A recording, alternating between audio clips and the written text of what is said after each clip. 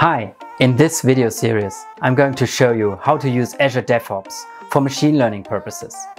So just using the same tools like software developers now as a data scientist.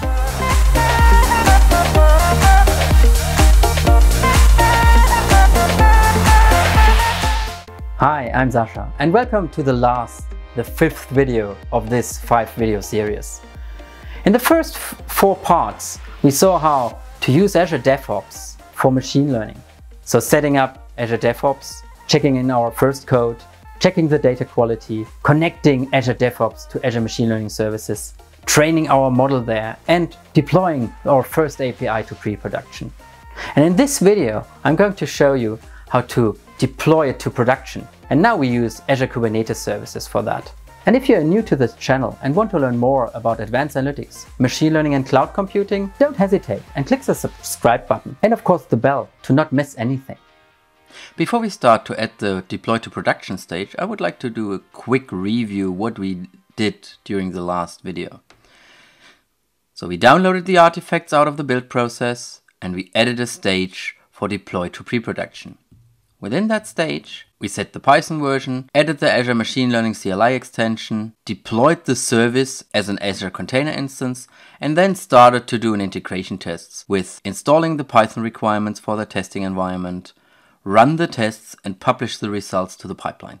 What I would like to do today is add another stage for deploy to production. For that reason, I could either theoretically add another stage parallel to this one, but hey, first production, then pre-production. So let's add that here as a separate stage. We again start with a complete empty job and we give that stage a useful name like deploy to production. And then we start to add our tasks.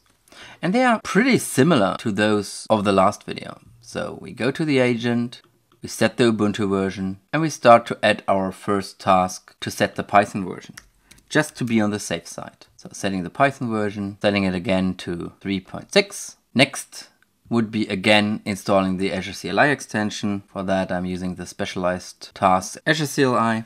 And again I'm picking my subscription, choose an inline script and add the command to add the Azure CLI extension for machine learning. And again I want to give that task a useful name and call it add Azure CLI extension. Up next, and this is new compared to the other one, I want to create a Kubernetes service because I'm not sure if I have one.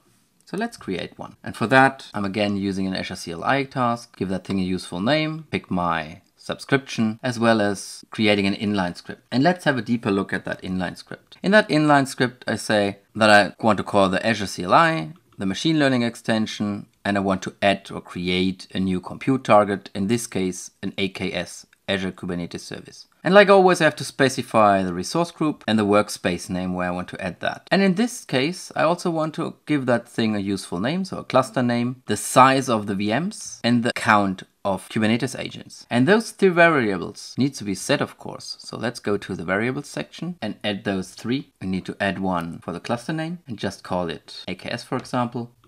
Then another one for the VM size. In my case, I'm using the boosted machines, so standard boosted 4 CPUs.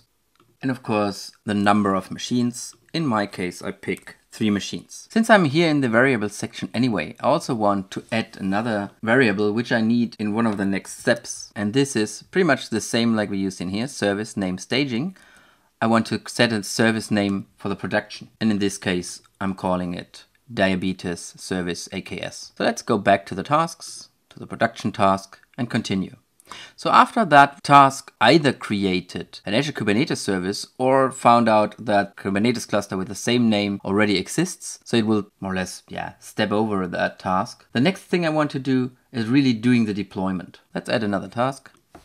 Again an Azure CLI task and give that task a name of that I want to deploy my machine learning service to AKS. Again, picking my subscription and choosing an inline script. And that script is pretty much the same which we used in the last stage. So Azure ML model deploy, resource group name, workspace name, my name for production, and I'm still relying on the model I deployed in the build process. But I'm also using the YAML file for the deployment of an AKS, but like in the last step, the inference config, and I have to state in this case again the compute target, and this is an AKS, and if that already exists, I want to override that. I also need to set a working directory because all those files are relatives passed to that working directory. So let's set that. I can directly pick what I need and directly the deployment folder where all those files are in, which gives me a complete new path. So that's fine. Okay, so set the Python version, added the extension if they don't exist yet, created a new Kubernetes cluster or used an existing one, and deployed that to AKS.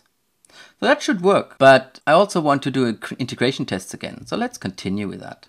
I'm adding a bash task to again install the Python requirements if needed. And I'm picking the related script for that. So install requirements and set, since I'm using relatives paths in that script, again the working directory to the same folder. The next task is running the tests. Azure CLI, since I'm using also CLI commands in there, give that thing a useful name and pick a subscription. And again, an inline script. So let's have a look at that inline script. I'm using PyTests again. I'm using my integration test script, which I used already in the previous things. And then I'm exporting the results as JUnit files. I'm setting the score URI. That's pretty much the same thing I did the last time. But this time I'm also setting the scoring key. And for that I'm using the Azure ML Service get keys command, which gives me the keys, the security keys of the AKS, because the main difference between Azure Container Instance deployment and AKS deployment is that AKS by default generates 2 security keys to access that service. Otherwise, I'm not able to access that. So I'm getting those keys in the end from the resource group, from the workspace, from the service name I just deployed, and the primary key for that. And therefore, I'm using that command to retrieve those keys. Since I haven't deployed an AKS and that service, I can't really test that. And last but not least, I have to do 2 things. First of all, set that working directory again, so to tests and integration tests. And at the last task, pretty much the same task than we did last time, to publish the test results. And I still have that as a lowercase, so let's switch that. Everything else looks good so far. So let's save that. Go back to the whole pipeline and do one last step. Currently, this is creating the artifacts, doing a pre-production deployment to Azure Container Instance, and right after that, if that runs successfully, deploy to production. But sometimes I want to have someone look at the pre-production first. So that's why I'm setting a deployment precondition. And in this case, I'm setting it to have an approval first. So I can select a list of users or groups. In my case, I'm the only one, so I'm approving it myself. Normally I would say the requester of that release shouldn't be able to approve it, but I'm the only one, so I should leave that unchecked. And now I'm all set. So let's save that again and create a new release. And while this is running, I will pause the video and come back as soon as this is done. And just as an intermediate step before I continue, here I am in release number 12, which is currently running. You see that it successfully deployed that to pre-production, and it's asking me now to check for an approval. I already got an email to approve that, so I can go in here and say, okay, I checked the pre-production version, click on approve. I'm able to do a comment and defer it, but I just want to approve that. Could also theoretically reassign that to another person. So it's approved now, and now the process continues to deploy the AKS and of course the service in the AKS cluster. So it's running, and I'm again pausing that video until this has been completed. And my deployment completed. So let's have a look what happened. So I did the pre-approvement and the steps ran successfully. So I used Python version, added the extension, created Kubernetes cluster. Let's have a look in that service. And you see it just created that successfully and called it AKS. Then deployed the service and ran some tests. And kind of have a look in the tests. So everything were passed. And let's also have a look at the files itself. As promised in the deployment, the AKS explains how it should work. For example, that the minimum replicas is 1, that I want to have 3 Docker containers in maximum, that I enabled auto scaling, one container uses one of those virtual CPUs and around about a half gig of RAM. So that's the settings I'm doing in here. And the tests itself, also let's have a look at those. In the configuration, I added that key as an optional parameter. And if I'm using that, I'm setting in the end that Bira token in that service. So that's something I get back. And let's have a look at the service as well. So here I am in my resource group, and you can see that the Azure container instance is already running, that it created an AKS. And when I look at my workspace under the compute targets, I can see that the AKS was successfully deployed. And in my deployments, I can see that both services are running. And the major difference is this is just a regular anonymous accessible service. And going back to the other one, switching to the other one, I see that there has been 2 keys created to access that service, which I can copy or regenerate, or like I used in the Azure CLI, retrieve them through the API and use them in my upcoming command. So that should be it for this 5th video.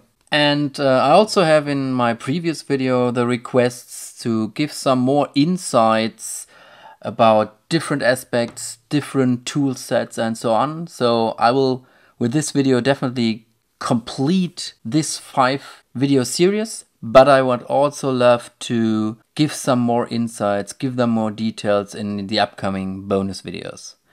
You made it to the end of this 5 video series. But honestly, this shouldn't be the end. And I'm looking forward to see you again in the next videos. And please do me a favor, give me some feedback. I'm interested how you liked those 5 videos.